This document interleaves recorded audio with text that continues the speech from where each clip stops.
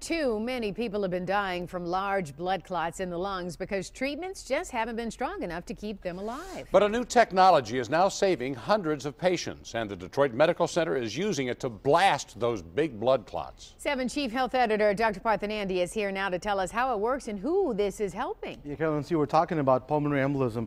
You know, what happens is if a blood clot is found early, it's typically small enough to treat with a blood thinner. But if the clot grows too large, it's tough to stop. Until now, the heart hospital at the DMC is using a cutting-edge technique, and a retired science teacher is alive today because of the program known as Clot Busters. Charles Pierce, a humble photographer passionate about capturing beauty in the world. Charles and his wife Diane spent years discovering nature's rare gems and adding them to their website, mishwildflowers.com. But life wasn't always such a pretty picture. 8 years ago, Charles and Diane lost their son, Charles Jr., to a devastating blood clot. My brother has this condition where the blood clots real fast. I have it, and I think my son had it. The student at Ferris State University passed away at home in Carson City, north of Lansing. He had a head cold, at least he thought it was a head cold. While his parents were on a wildflower mission. You don't really get over it. You learn to deal with it. They raced home from Mackinac City. This can't possibly be happening. Someone made a mistake type drive. Tragedy nearly struck twice. Last November, when Charles almost died. I got to the point where I could not put any weight on that leg at all. It began with severe pain in his right leg. He suffered from breathing trouble, a failing heart, and a large pulmonary embolism. Diane and their youngest son, Joshua, were terrified.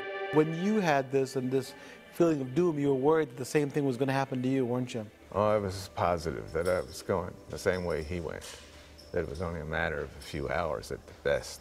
Rescuers rushed Charles from one hospital to the Detroit Medical Center. Most patients that have a massive pulmonary embolism don't make it to the hospital because most of them die before they get to the hospital.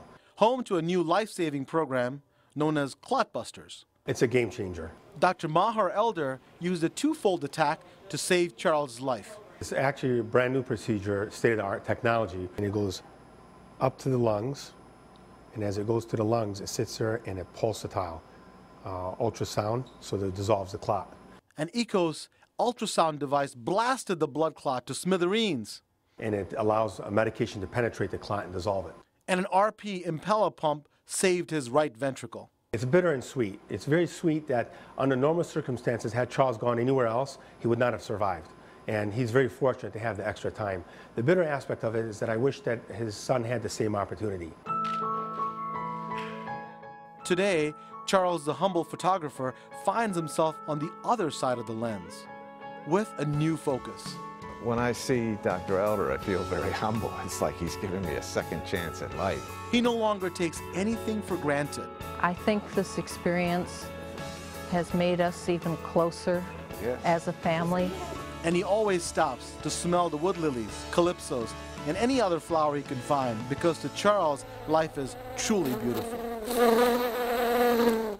It's an amazing story. You know, Dr. Elder says the DMC is the first hospital in Michigan to use a comprehensive clot buster program to treat massive pulmonary embolism. Now, you got to keep in mind, this condition can mimic a heart attack, and anyone is at risk, even if you're in perfect health. Now, some symptoms include swelling and pain in your leg, shortness of breath, can have sharp chest pain, and progressive sweating. If you have any of these symptoms, it's important to get to your doctor or medical center right away. It's important. Now, Dr. Nandi, can you be tested? Because both his son had this and he had this? And that's the thing, you know, we talked later about it, that he had a genetic problem, and so a lot of his family members got tested afterwards.